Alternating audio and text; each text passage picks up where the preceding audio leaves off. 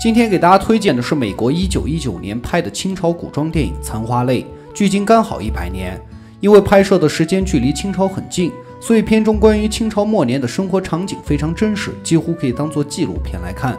这部电影是手工上色的默片，画面风格非常唯美，有雾气茫茫的码头、夕阳笼罩的海岸、昏暗绮丽的房间、凋零柔美的家，这些都显现出导演格里菲斯非常高的艺术造诣。饰演女主角的是好莱坞的鼻祖演员丽莲吉许，她是世界上影坛生涯最长的艺术家，活了99岁，终身未婚。在这部电影中，她演绎出了一个少女被摧残的恐惧和哀愁，让人难以忘怀。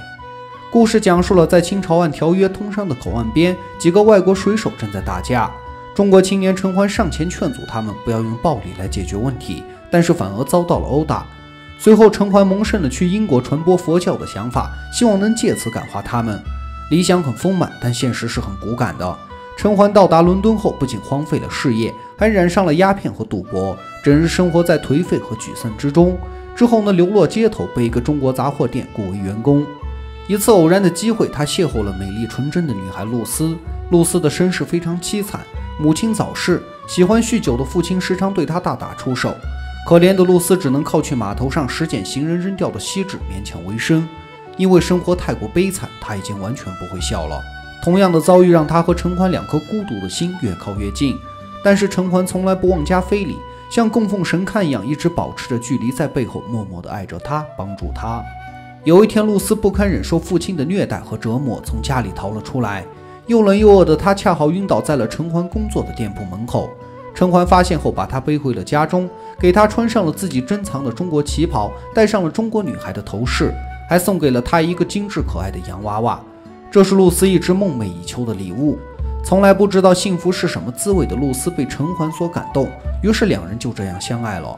但是好景不长，露丝的父亲知道这一切后暴跳如雷，把露丝强行拖回了家中。当陈欢回来得知此事后，立刻不顾一切的要去寻找露丝。可是等他赶到的时候，露丝已经被凶残的父亲用皮鞭抽打而亡。他至死手里都一直攥着陈欢送给他的洋娃娃。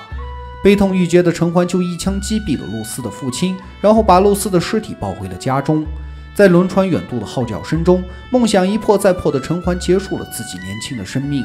飘渺的魂魄或许能随着方船回到遥远静谧的东方，回到家乡。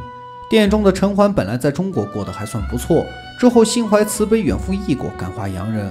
最后不但没有实现理想，反而还在伦敦染上了鸦片。